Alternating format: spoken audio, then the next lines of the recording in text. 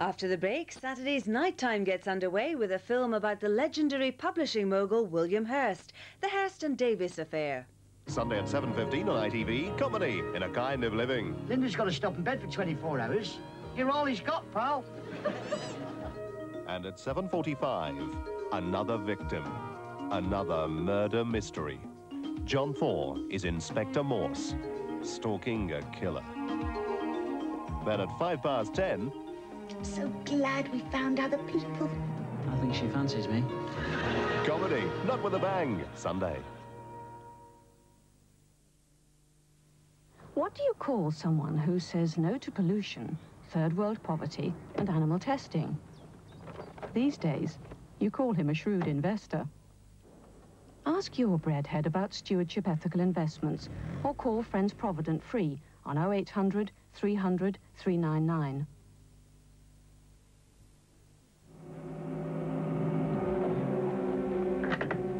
Begin surveillance.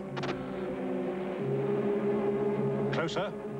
Number 21 shows ambitious tendencies. Follow him. 21 looks different. What's going on?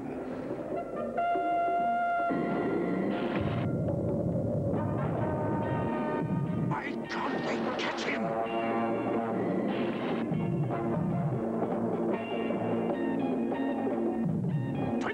Escaped!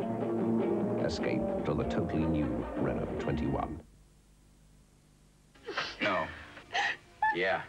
Semi-happy. I've never been happier. Semi-crazy. Semi-beat.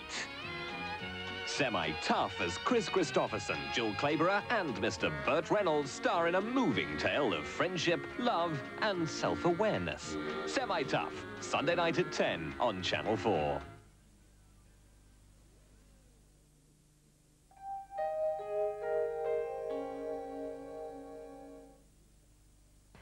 Welcome to Night Time. Before our film tonight, a look at the headlines from ITN.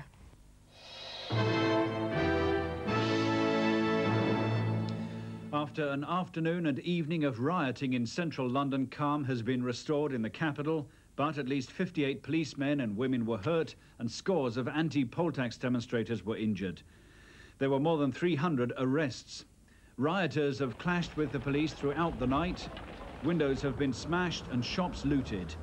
Police in full riot gear were used in Whitehall and Downing Street.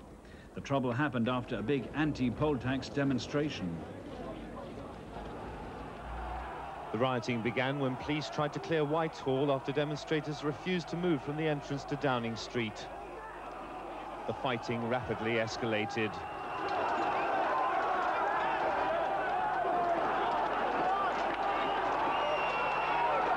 Missiles rained down on the police, who seemed unprepared for the ferocity of the violence they faced. Officers made repeated charges as their lines came under attack. The police accept the majority of the tens of thousands of demonstrators were peaceful. The violence was caused by around 3,000 among them. Dozens of demonstrators were injured during the fierce hand-to-hand fighting. Some of the injuries are very serious. Mrs. Thatcher is being kept up to date with what's happened. Her description of the violence as deplorable has been echoed by politicians of all parties. Well, I think it's been a most disgraceful affair. I'm absolutely horrified. And I think it's shocking that the police should have to put up with this sort of hooligan behaviour. I condemn the violence, absolutely. It's literally intolerable in a democratic society. I hope there have been substantial numbers of arrests. I hope the people who have been responsible for the violence will be convicted, and I hope they'll be awarded very severe sentences, exemplary sentences. Mrs. Thatcher told the Conservative conference in Cheltenham that there is no vacancy at Downing Street. She was fighting on for Conservative policies. I have the stomach for that fight. So do you, and so, I believe, does Britain. That's all from ITN for the moment. We're back later in the night with more news.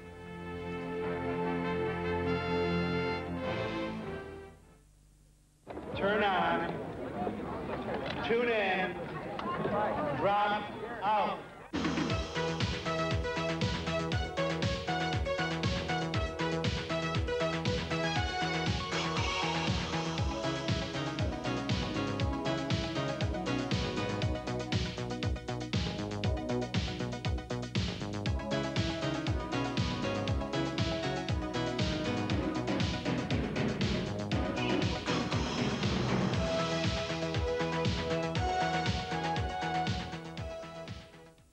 This is Nighttime.